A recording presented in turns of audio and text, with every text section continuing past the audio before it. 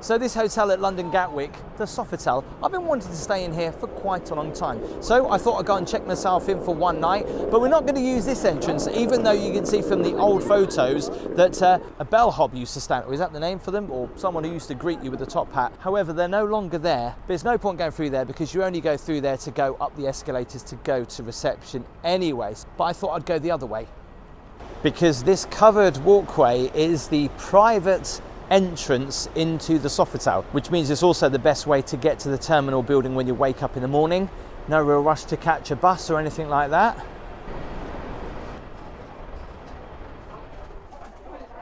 The entrance this way is a lot more impressive. Does your eyes in and you feel very dizzy. It's had over 6,000 excellent reviews on TripAdvisor. So is it really that good? Let's go and check it out. It's carpeted and it smells really nice, even in here. And most of these places you would think they don't smell that nice. And you can see adverts for Sofitel literally everywhere as you walk down.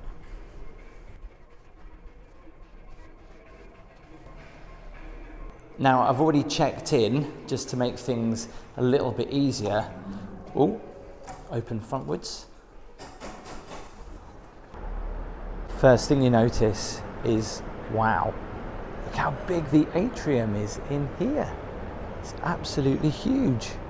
So reception is just here on my right hand side. Like I say, I've already checked in. Feels like you're in a little bit of a shopping centre. There's a little cafe here that doesn't seem to be open, but we'll go and have a look around in just a minute. But first let's go and head up to our room. I believe the lifts are here.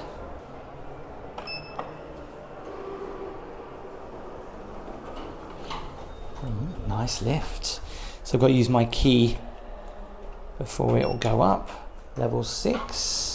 Now I guess we get a nice view of the atrium as we go up. We do, look at that. It's crazy to think you're in a hotel. Now I'm not on the highest floor, I'm on floor number 6. The highest is floor 8, which isn't too much higher.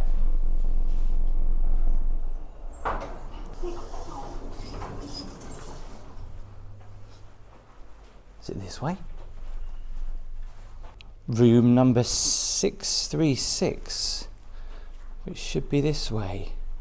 I can smell room service, someone's food. Love the carpet.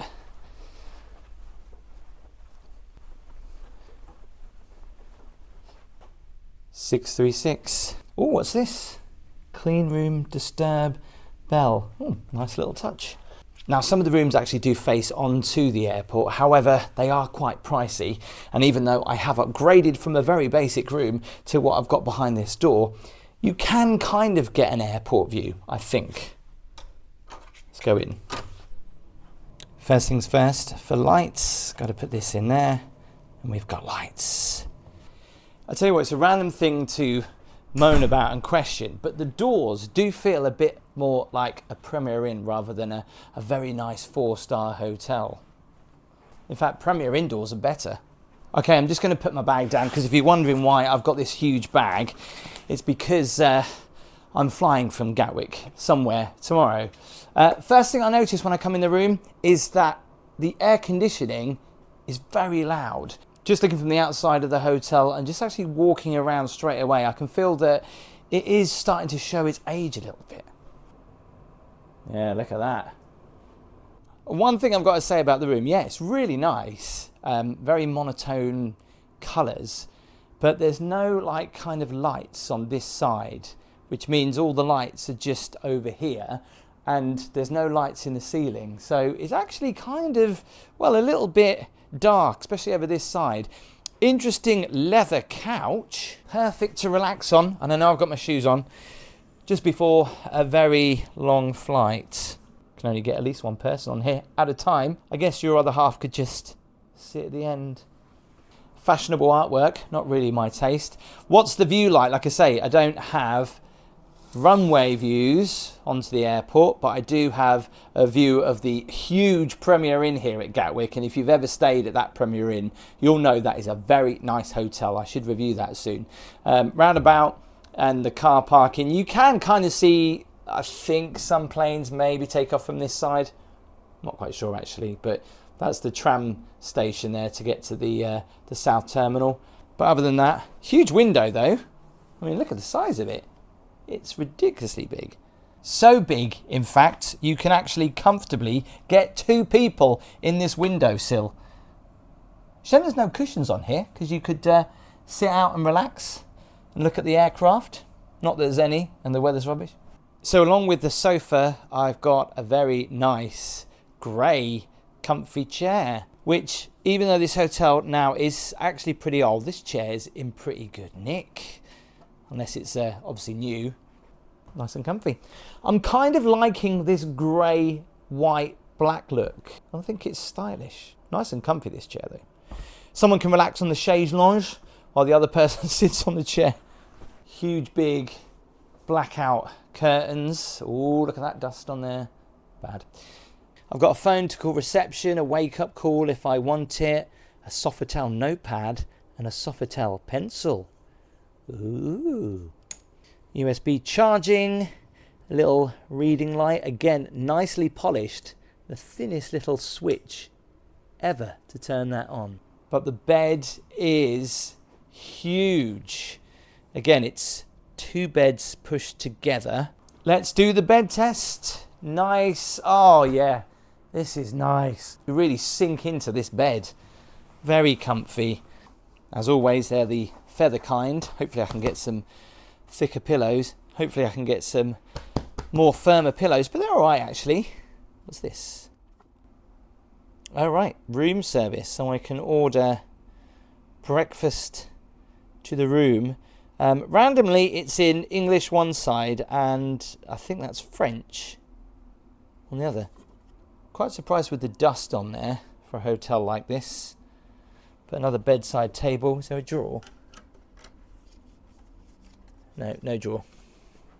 There's something very satisfying about this very smooth black table and the very thin black remote. Huge TV. Someone will tell me, is it French owned? Because there, bonjour, welcome to Sofitel London Gatwick. Nice picture of the hotel. Hotel info, smart apps, view the bill, world time. Mr. Toby Wilson, that's not me. They've given me the wrong room. Before we check out the bathroom, just want to show you this little area for the tea and coffee. Now, once again, I'm a little bit gutted. State of the kettle for the Sofitel. Thought that'd be a little bit more grander. Tea and coffee, small little cups. Putting the teaspoons on the bottom of those where they're not clean is not very good. A safe. We've got a bar in here as well. This way. And inside here we've got a complimentary bottle of water, I assume it is anyway, and never had that before. Randomly some glasses, nice and chilled for a beer, and some long life milk that tastes like fresh milk. It's in the fridge. Nice touch. What's that? Something to shine your shoes with. When was the last time you saw one of these? I don't think they're going to work on Skechers, are they? See, dry cleaning there if I want it. The ironing board, and the trusty hairdryer. Nice that they've got lighting in the wardrobe, some extra towels. And there's a little control panel here for the air conditioning, temperature up and down, fan speed, I'm going to have to turn that down. Do not disturb. So that will then show out here, or should it? Should do, but don't seem to be working. How about if I put clean room? That's not working either. Oh well. You can see it's an old door because they've still got these on them. And most newer hotels don't really have this, do they? So let's check out the bathroom. That looks like it could be a new door. Like the smart black look of this bathroom. Is this real marble? Very nice. Strange seeing that the sink is just there. You would have expected it to be in the middle, maybe. Balmain Paris body lotion. Nicely polished. This is a nice sink. It feels really nice. Some extra glasses. What's that? Oh, a shower cap and little cotton buds. Never seen them in packages like that before. Nice touch. Got some soap, some tissue, and then the shower. Nice walk-in shower.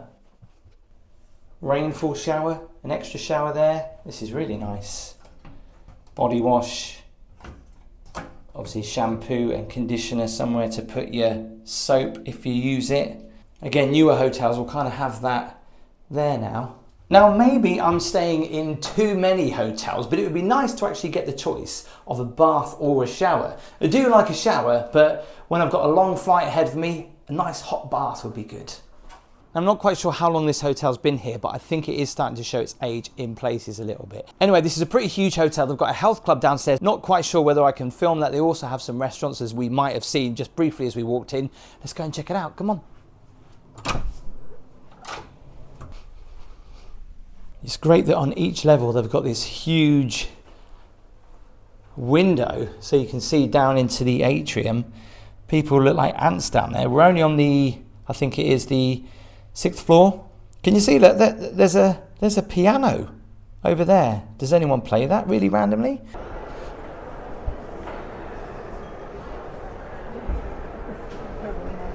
There's a little lounge bar here. Let's get some food and drink. Conference centre. Guess we don't need to go in here. It's quite a big conference centre. You can tell this is quite a popular hotel for business meetings. So you can actually have some food in here. Nice little lounge.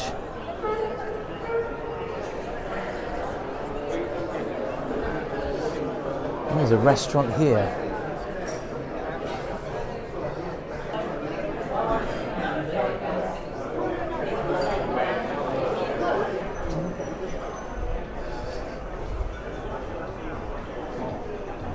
It's like a roundabout in the middle of the hotel. Urban Cafe, it's not open. There's another restaurant here. The Brasserie. Is it the same one? Oh no, it's not. It's a bit different.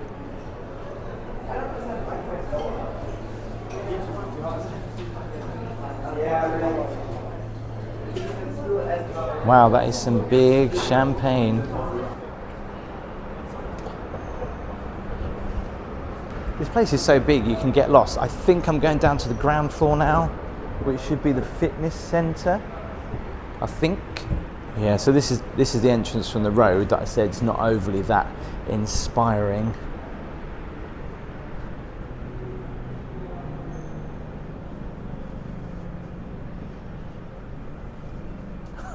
Interesting couches. I don't know whether I'm allowed to film in here, but let's do what's here.